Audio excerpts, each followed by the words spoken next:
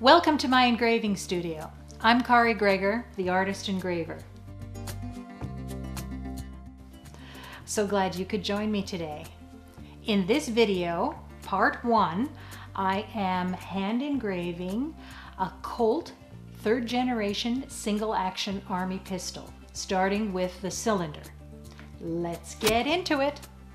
This piece arrived all wrapped up very carefully, nicely packed. It's a beautiful piece. Going to be a delight to engrave this. Usually we have communicated enough that I know what the owner wants, but before I start drawing, I like to get the preferred design elements established. No surprises. I had done a pair of Colts a while back, and the owner of the piece that I'm going to be working on liked the style of the engraving. So that gets the first element out of the way, the scroll. I'll just use the same scroll that I had on that pair of Colts.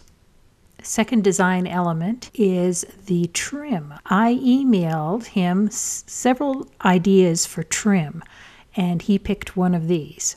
Why don't you comment below and tell me which one you like?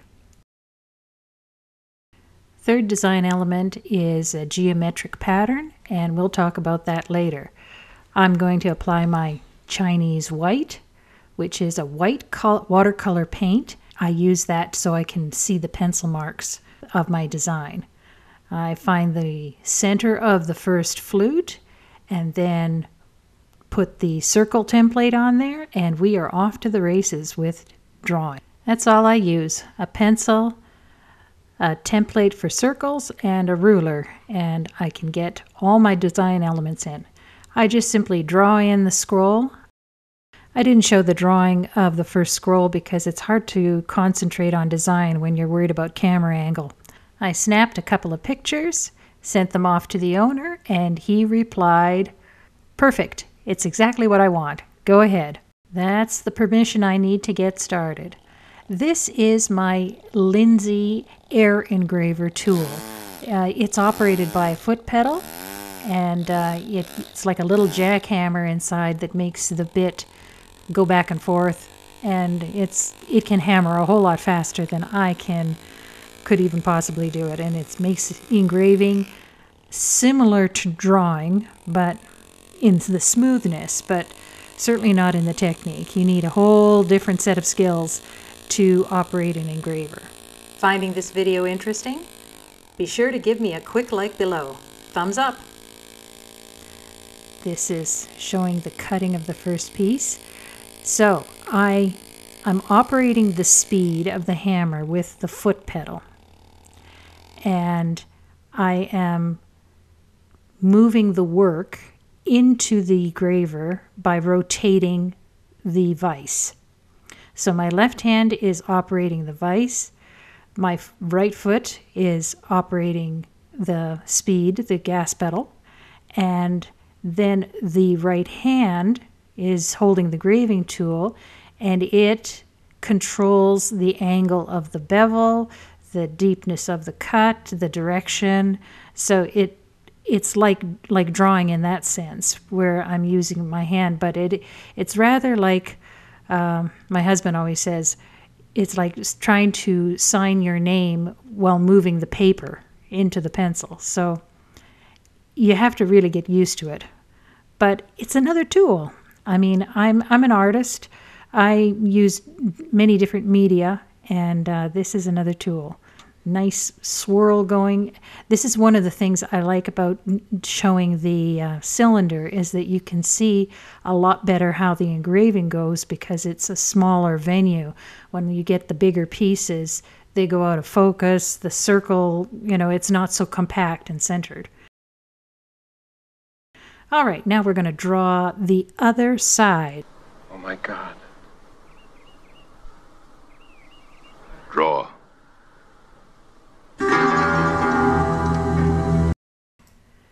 This scroll design has two scrolls that are facing each other, that are in a mirror image. And the line that I'm drawing right now at this point is the line that connects them, the two flutes together. You see that's bottom line there?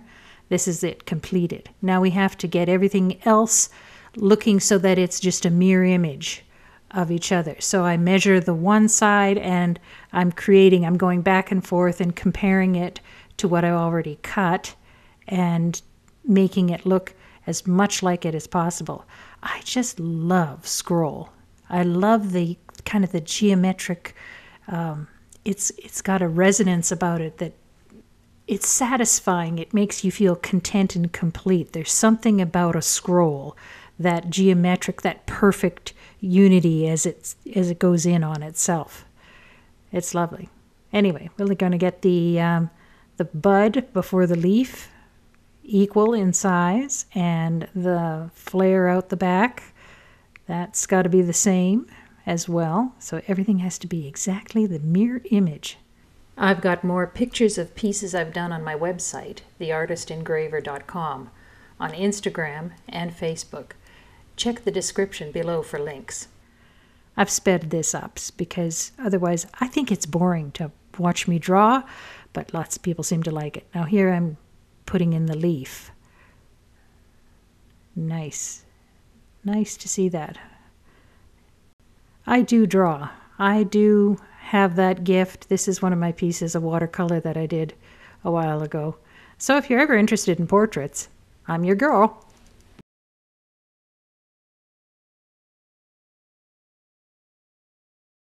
Here we are, just finishing up the drawing of the scroll. Snap a picture. That's sent off to the owner. Once we get the okay, here we go to cut.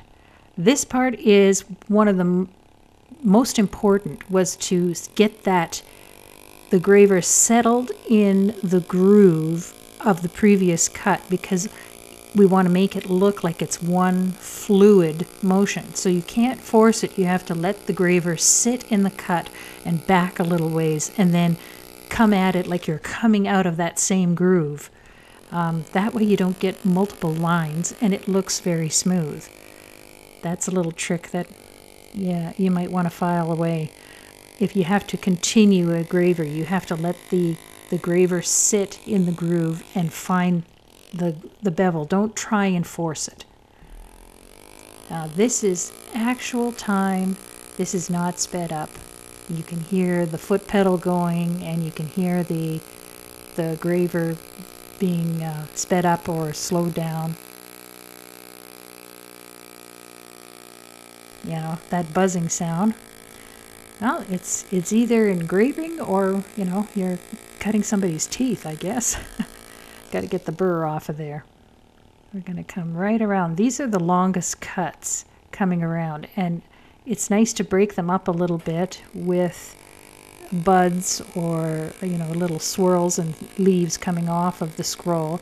It makes it much more decorative, but it also helps break up that single cut, because, you know, you get tired and you have to take a break, and you want it to be smooth. So it's better to break it with a bud than to try and continue the line on.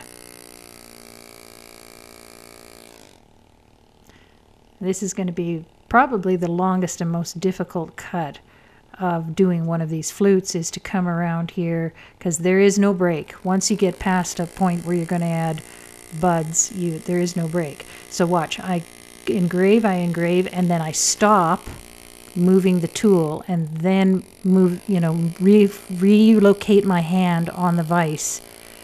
I don't continue cutting without the left hand on the vise. So if I have to move it, otherwise you get a jerk. You have in order to be smooth, you stop your graving tool, and then move your hand, and then continue. That's the process. You wouldn't do that. See, now we'll have to put a bullet in his cranium. And we'll never know who the fastest really is now, will we? So this is sped up, 3 times speed, I think. 2 or 3 times speed. But you can see how all the cuts are being made. It really is a coordination thing. You've got to move the left hand, right hand, and a foot pedal going. So quite a symphony of movement.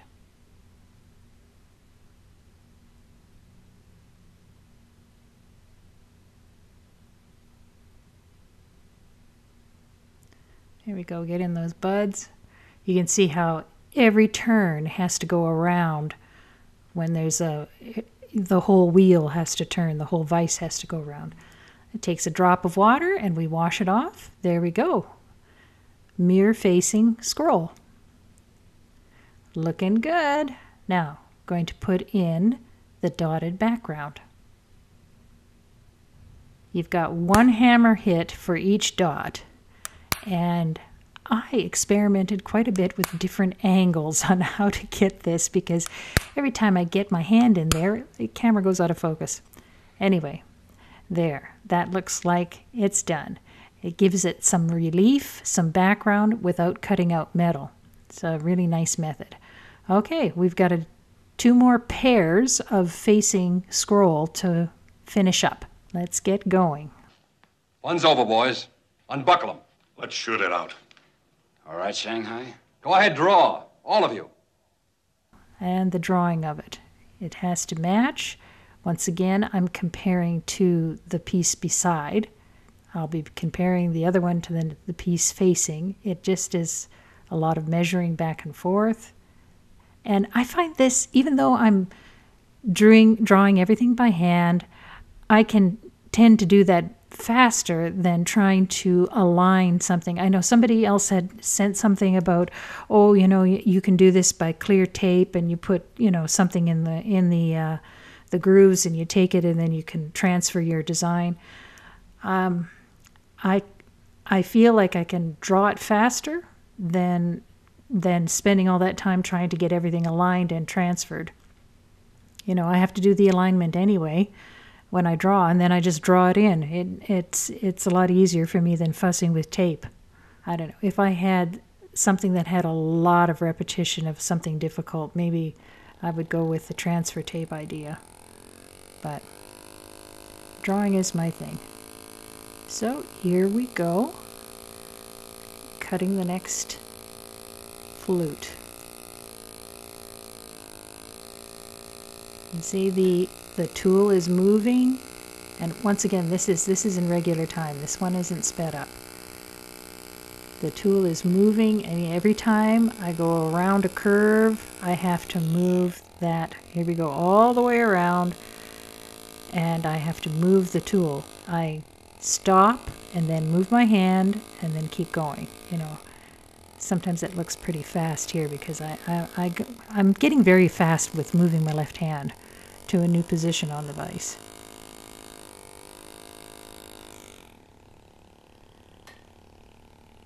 Yeah, talk about coordination. There's something quite almost athletic about this. Well, I play piano too, so I'm used to doing multiple things with both hands. Here we go with more dot work. Everyone gets a hammer piece, and there I was going, oh, my vise is coming, it's getting in there, and it's causing the camera to go out of focus. So try a different position, and you can see the hammer. The thing about the dot work is that the punch wants to bounce.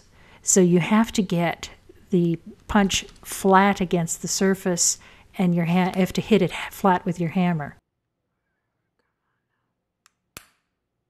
There we go. Look at this. It's all done. Ah, there's something quite satisfying about that, isn't there? Look at those 3 pairs of facing scroll. Something a little different than what you see normally. I like your style, dude. Now we're going to get into that trim. I tried it on a piece of paper first, and then I drew it on the scroll. I had to make sure that it matches up. We don't want any gaps. The measuring of this has to be really specific because it has to be, the leaves have to be the right length all the way around so that they meet, and it just keeps going. It's, you know, a circle of leaves that doesn't stop, and you can't see where I started and you can't see where I stopped. So that was, the drawing has to be careful, and it has to be mapped out ahead of time. Once I've done that, and I snapped a picture, and then I sent it off to him, which is the picture that you saw, and the owner agreed. He thought that looked good, so now we cut. And like I said, one of the things that's important about this is that you cannot see where the scroll stops and where it started. It does not have a beginning point. It goes all the way around the cylinder and with no breaks. And everything the same size. Has to be well planned out. And we keep coming around all the way with the graver and getting those nice leaves the way they're supposed to be beveled. And I'm cutting a round surface coming down like this. Boy, you know if your tool has to be sharp. I haven't shown any sharpening clips in this because I'll do that another time, but you have to keep your tool sharp. A dull tool will skip and skate, and then you get scratches that you don't want. We want the scratches in the correct place. Next video, I walk through how to get a piece engraved from idea to completion back in your hands. 7 easy steps. Click the subscribe button and hit the bell so you'll be notified when that video is posted. I'm glad you saw samples of the trim ahead of time and you saw it on the paper there briefly, because seeing the pencil marks on the cylinder, it's really hard to photograph. It's hard to get an idea. You know, the owner, I compliment him because he was going a little bit on faith. You cannot see everything that I had drawn on there in the photograph. And once it's done, we're going to wash that off, and this is going to be complete. It doesn't need any dot work. But there we go. Consecutive leaf scroll all the way around, all the leaves evenly spaced, and it makes a nice trim for this cylinder. Final thing that we're going to do is put on some Renaissance wax. This wax polish, it actually smells like shoe polish if you remember the old time shoe polish, but this is a clear wax and it is a preservative. I have cut through the bluing on this piece. Now, the owner has plans to do something more permanent with a clear Cerakote, but this wax will keep those cuts fresh and keep them from oxidizing. We don't want this piece getting rusty. The engraving looks great and we want to keep it fresh. Any general questions? Ask me below in the comments section. I'll be happy to answer. It makes a great start for this Colt 3rd generation single action army pistol. Shoot me an email if you are interested in getting some gun engraving for yourself. I can ballpark an estimate for you. It makes a great gift to get or to give. Click this link if you are looking for some ideas on pistols, and this link if you are interested in rifles or shotguns. See you next time.